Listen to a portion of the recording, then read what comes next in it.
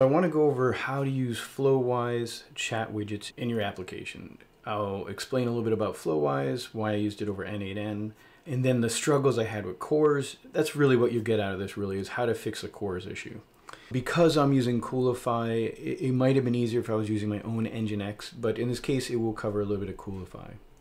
Now, what we want here is to just use our widget and get results. Okay.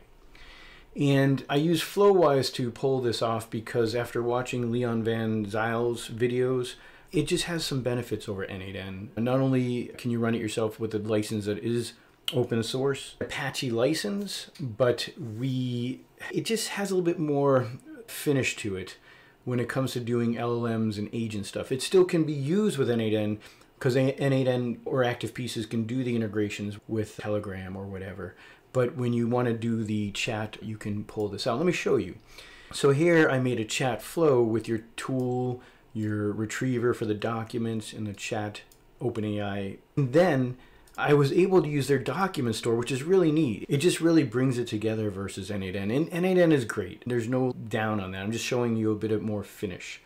So in here, I was able to upload a document and then go through the options in a UI that I was a little bit more comfortable with once I understood it, to say what embeddings are we using, what service are we going to use for the vector storage, and even this one where if I connect it to my Postgres, as he talks about in his videos, it will manage the updating and deleting and cleaning up of old records. And you'll see a lot of N8N videos where people like the RAG system where they have to do that themselves, which is fine.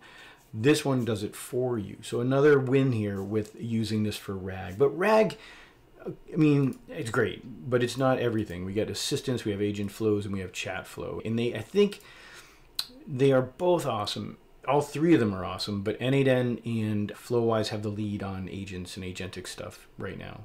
With that said, I made the widget. I clicked on this guy here. I was all ready to insert the widget somewhere. And I went to my Lovable site. I said, hey, make me a quick page, stick in this widget. It did it all.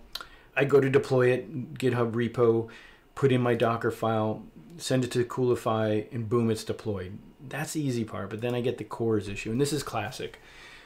Doing CORS can be hard when you have one particular widget from another company, like Intercom or Zendesk, anything that gives you a widget. That widget is trying to make communications with domains that are outside the domain you're on, so browsers don't like that for good reasons, and there's ways to prevent that. Now, the widget from Flowise will let you limit who can use it, which is great by domain. But what ChatGPT did was it had me fix it by just quickly spinning up another Coolify instance. In here, I just stuck a very simple Docker file, and then I ran that Docker file and pointed or changed the configuration of the Flowise widget. So the Flowise widget, instead of pointing to, it ended up pointing to my domain. And when it points to my domain, you don't get the CORS problem. And then that particular path it went to was just a proxy to the real domain. And that's why sometimes building things in single page applications can be hard.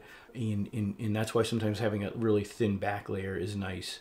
But this was nice too, because I was able to stand up in Coolify a Docker proxy really quickly. And again, you could do this with NGINX, so many ways to do it. I just went this route to see what would happen. And so within moments, I was able to stand this up and run it, point it, and then we get to a place where now it works. So basically, it's working on my website. You can start it up. You can click on Tell Me About Surfing.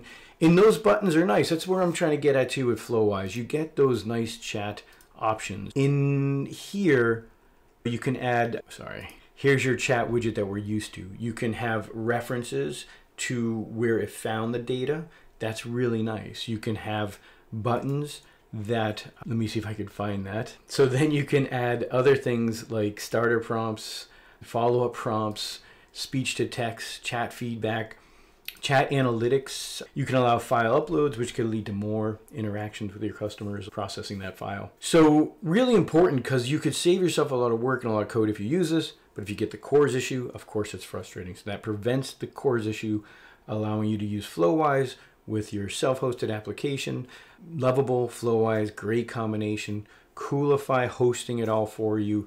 another great combination, so you can save some money and host your own things and have more, not even just the money, just more overall control about making things happen. So it's a nice combination overall. Those Hetzner servers, I'll be doing some stuff on that as I show how to host Flowise. Some great pricing here. A couple of my customers are using DigitalOcean. We're bringing them over here because it's like a third of the price.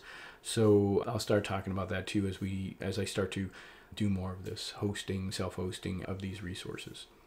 All right, just wanted to share that. Thank you.